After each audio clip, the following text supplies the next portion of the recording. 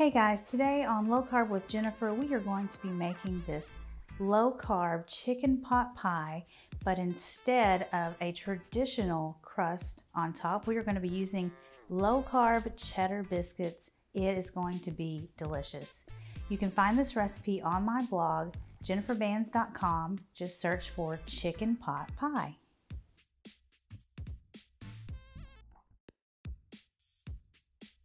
So for this chicken pot pie, this keto version of chicken pot pie, I've got some celery and some onions and some shredded carrot in cooking in some butter and some avocado oil. And they're just about nice and soft.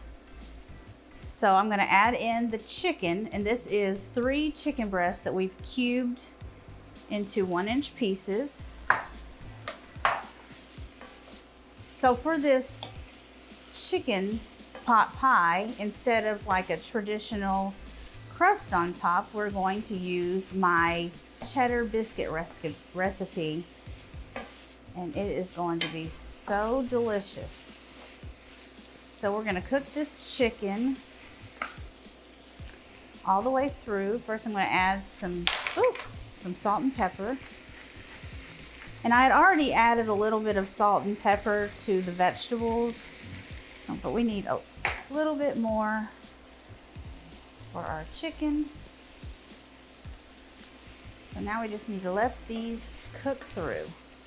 Okay, while the chicken is cooking, I'm gonna go ahead and make the cheddar biscuit topping that's going to go on top.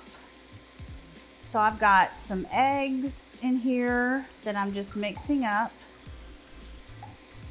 And then I'm gonna add in our almond flour.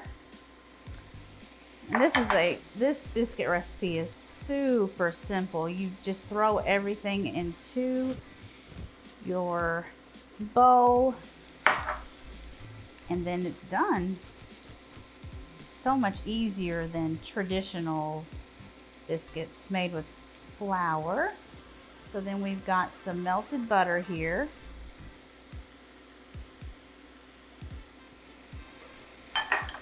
And some baking powder and some garlic powder. So now we just need to mix it all up. Okay, I think that is just about all mixed. And we can just set this aside. And I'm gonna use this scooper to scoop it on top of our chicken mixture whenever it is ready. Okay, so our chicken is almost cooked through. And you know, you could use boneless, skinless chicken thighs for this recipe as well. You can use chicken breasts or chicken thighs. It would work for both. So that chicken's almost cooked. So I'm gonna add in some chicken broth. This is 1 cup of chicken broth. And I'm gonna add in a cup of heavy cream. Just eyeball it.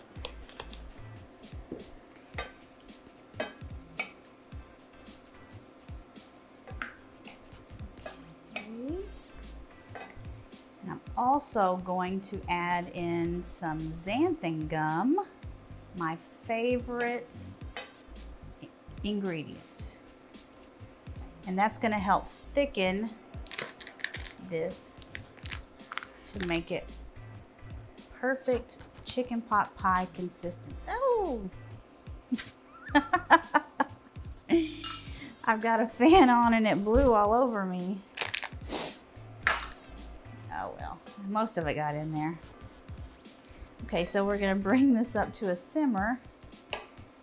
So the xanthan gum will thicken our sauce. So this is almost thickened, and I'm going to taste just to make sure it doesn't need any more seasoning. It's perfect. That is delicious. Ooh. I'm excited about this recipe. This is going to continue to thicken even more in the oven. So I am going to go ahead and put the biscuits on top. Okay, so I'm going to get this, I don't know, this is about a 2 or 3 tablespoon scoop, and this is what I like to use for my biscuits. So I'm just gonna scoop them on top, just like this. And then I'll flatten them out a little bit.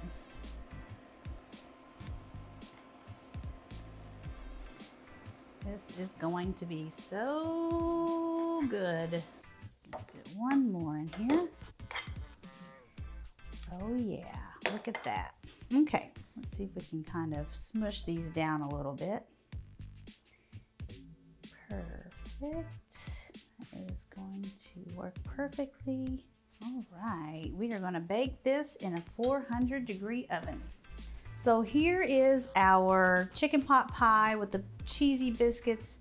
We cooked it in a 400-degree oven for 20 minutes. That's all it took.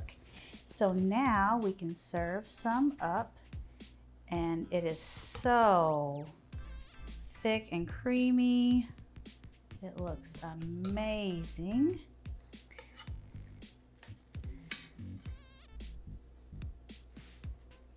Oh my gosh, look at that.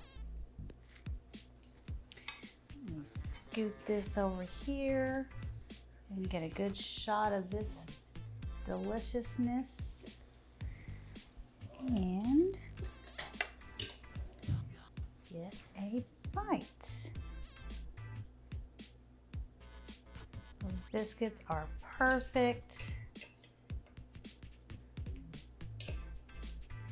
And all of the chicken and veggies.